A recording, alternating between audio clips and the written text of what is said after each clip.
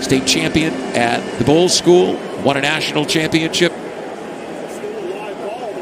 at Alabama, and they let that ball bounce.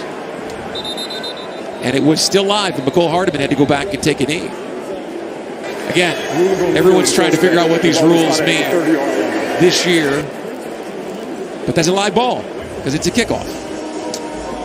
Yeah, live ball because it's a kickoff. Take a look at it again. Yeah, that's a live ball. Everyone has to pay attention to the rules. You just can't get away from them. But even under the old rules, it's a live ball. Yeah. Sometimes young players, guys making